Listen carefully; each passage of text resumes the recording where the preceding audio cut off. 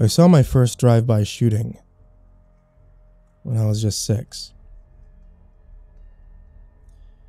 This kid, a grade above me, Timmy Markel, used to walk me and my brothers home from school. Mama couldn't afford to drive us to the elementary, and, well, the bus didn't go anywhere near our place, so Tommy would take us every day. We had to pass through some rough neighborhoods, and Mama always told us to listen to everything that Tommy said to stay safe. The day it happened, my middle brother, Byron, was running ahead, and going down an alleyway that we normally avoid.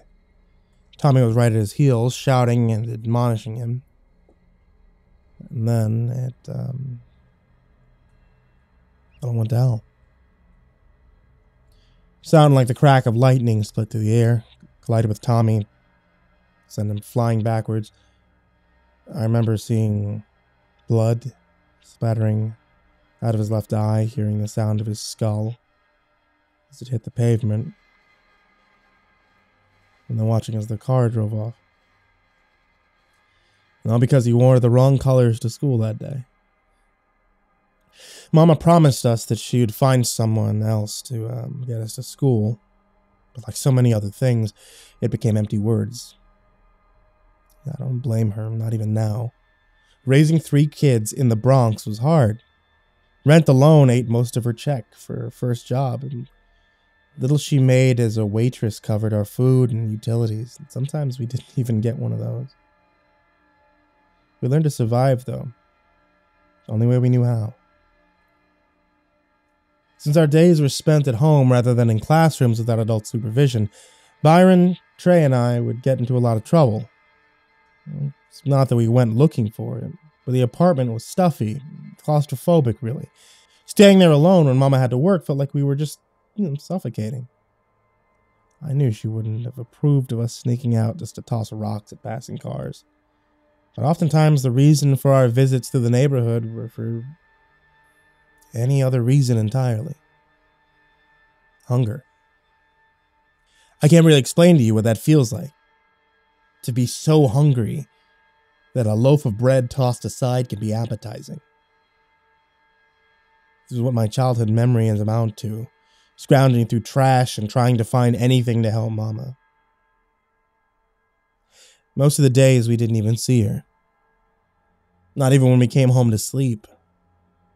I made it my responsibility as the oldest to try and make our visits to the street far and few between.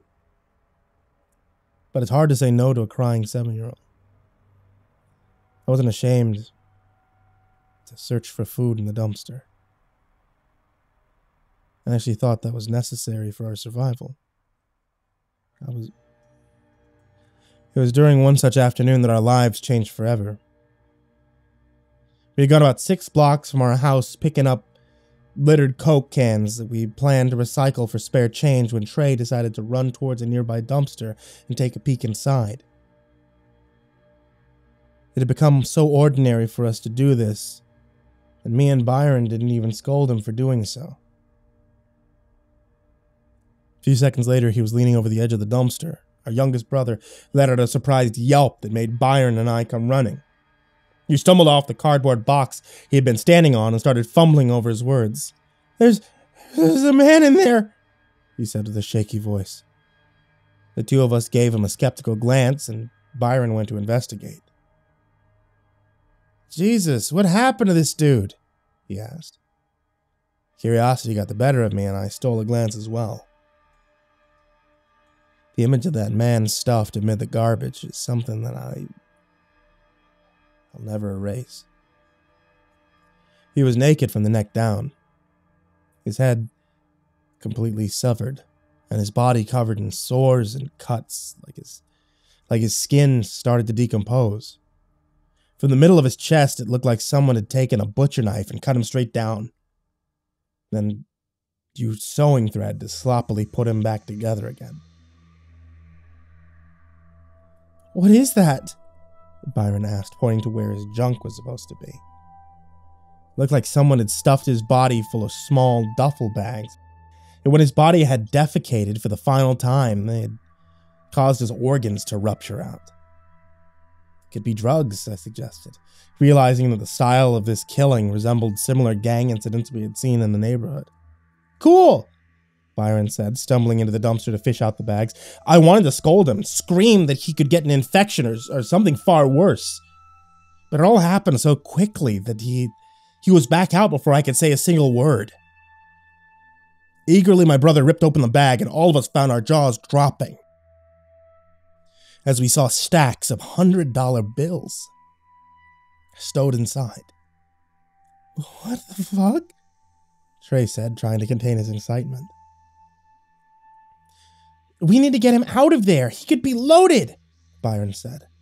And suddenly, this was starting to feel like a very bad idea. I looked around the alleyway, curiously wondering if maybe whoever had done this to the headless stranger, he was still lurking about. Hurry up, I told him, not bothering to even express my concern. Byron curiously lifted up the lifeless corpse like it was some kind of rag doll, and Trey grabbed the legs, doing his best not to puke as fresh maggots ate away at the man's thigh and legs. I helped him up over the edge of the dumpster, letting out a grunt as the dead weight hit me, and we all stumbled onto the street below. The body tumbled over the side of the grimy metal and flopped to the ground, sprawled out with more bodily fluid spilling out as it smacked against the concrete. I helped to get him over the edge of the dumpster, letting out a grunt as the dead weight hit me, and we all stumbled onto the street below. The body tumbled over the side of the grimy metal and flopped to the ground, sprawled out with more bodily fluid spilling out as he smacked against the concrete. Oh, this is disgusting, Trey said, holding a hand over his mouth. Quit your whining, Quaid. Did you bring your pocket knife? Byron asked me. I fumbled with it, passing it through my middle brother as he climbed on top of the body and started to cut away at the flimsy threads that held the corpse together. Almost immediately, the body split apart, spilling out more wads of cash and jewels that had replaced vital organs. Holy shit, Byron said as his fingers sunk into the treasure trove excitedly. Trey, get your backpack. Come on, before someone sees, he told me. I grabbed mine too, and all three of us hastily snatched up as much of the loot as we could. I can't carry any more, Trey whined as he struggled to zip up the pack. There's gotta be a few more pounds here, Byron said as he looked around the alley and started to drag the body behind the dumpster. We can come back for the rest, he decided. I didn't think that was a good idea, but I didn't argue with him. We ran home as quickly as we could without looking suspicious. It was probably strange seeing us carry those backpacks full of cash and jewels. Especially because they weighed us down, but we did our best to look normal. Inside our damp apartment, Byron was the first to show Mama. Look! We found enough to get us back into school! He exclaimed. As the treasure spilled out in front of our parents, I saw her face show a mix of emotions. Surprise, shock, fear, maybe a few more. Baby, this is amazing. Where did you get this? She asked. We didn't tell her, and Byron made up a lie about doing a bunch of jobs for neighbors. Mama was in too much shock to ask further. She was trying her best not to cry. We all agreed we would go back to the dumpster later that evening when Mama went to work again. Once the coast was clear, I led the way. I wasn't thinking about anything else except getting those jewels. We found the dumpster easily enough. But the body was nowhere in sight. Shit! Somebody must have found him, Trey said. Maybe they stuffed him back in the dumpster, Byron suggested as he struggled to flip the lid open. From the street behind us, we heard the familiar sound of a trash truck, and I told him to hurry up. Byron was sticking his head into the dark trash bin, muttering that he couldn't see anything when suddenly he lost his footing and the boxes he was standing on fell away. The lid slammed on his neck and caught him hanging against the dumpster as my brother screamed and Trey and I ran to help him. The trash truck started to make a familiar noise, the long metallic arm of the vehicle extending to take hold of the edges of the dumpster. It was so dark the driver couldn't see that Byron was trapped. And suddenly the truck lifted my brother and the bin up in the air over the top of the visor, causing Byron to fall into the wide container at the back. Trey ran to the side to try to shout at the driver. As the loud noises of the gears and metal started to whine, and I ran to the back to see if I could catch sight of Byron. I watched in mortified horror as he struggled to push himself out of the trash. The container started the routine process of smashing the bags into compact sizes to give room for more debris, and before I could even scream, my brother was caught in the compactor. His own voice echoed around the entire city as he fell back and was smashed by the powerful loader. I heard his bones crack and shatter as his scream was covered over by the sound of the dump truck shutting. Trey managed to get the driver's attention, but it was too little too late. Holy fucking Christ, the driver said as he saw what happened to Byron. The fuck is wrong with you kids? Why were you out here in the first place? He shouted, his own words trembling as he realized how horrendous the accident he had just caused was. I'm calling the police, he muttered.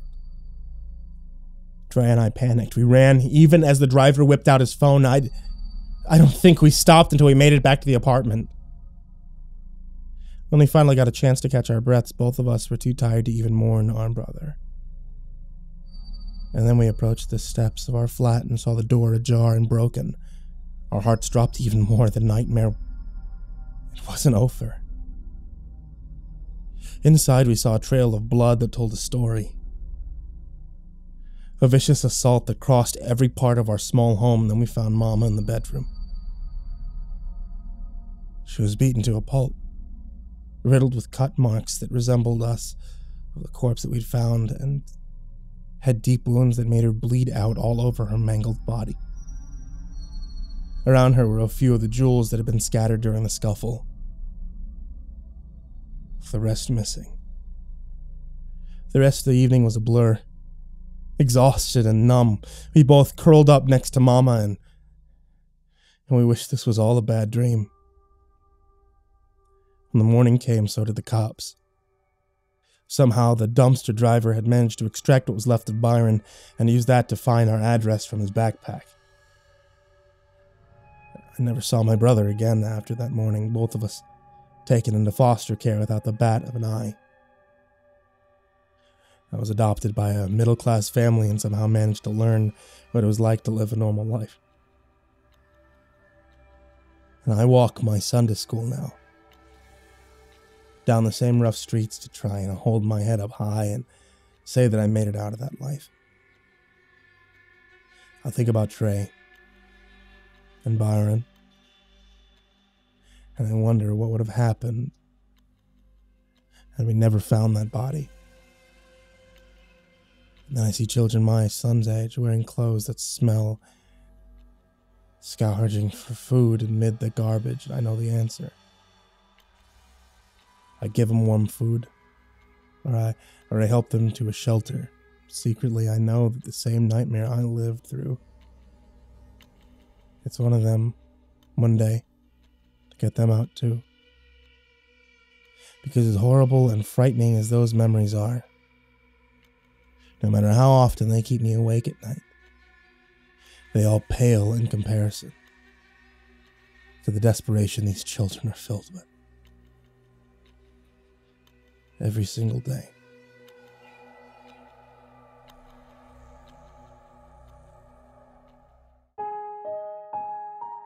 Hey there kids, it's me, Mrcreepypasta, and I wanted to say thank you for watching tonight's video. And also, I feel like this is something that really needs to be said. I'm pretty sure all of you are hearing this far too many times from far too many places, but during the current COVID-19 crisis that's going on, make sure that you're practicing safe hygiene. Wash your hands. Don't touch your face. Don't lick random strangers on the street.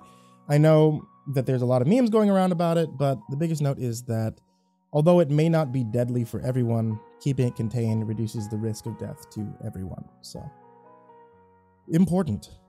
Also, a number of conventions are currently closing around the United States. If there's a convention near you that I was intending to appear at, if there's an announcement of any kind of closures, I'll be sure to let all of you know on Twitter and the community page, so make sure you're following me there to get any information about that.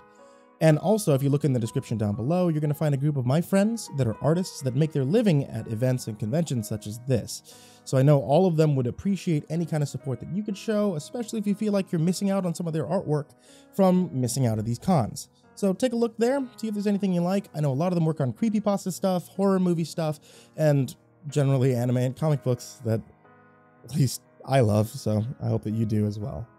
And a very special thank you to everybody on that Patreon, patreon.com/Mrcreepypasta, especially Ariel Torres, Jordan Alexander Sanchez, Ken Lando Higuchi, Brianna Van Tine-Janzen, Chompski, TheRedOakShieldVirus, Sindee Barney, Asia, G Weevil 3, Diana Kraus, Stephen VanHuss, Tristain Pelton, Nico, kaeo, TheGingerBroz, Dante Rowe, Raphael Rodriguez, Don Meulmeester, Eliminator86, SteampunkSinner, Kaleb Dougal, Sky Harbor, The Homeless Bird 93, Gabrielle Undefined, Bobby Carmen, Liam Newman, Aaron Stormcrow, Bobby Jean Torgan, Dr. Strawberry, The Wormhole, Barbara Macedo, and Vic. Thank you guys so much, and if anyone would like to join them on that list, head over to patreon.com/Mrcreepypasta. Here's hoping that you guys are loving the horror as much as I am.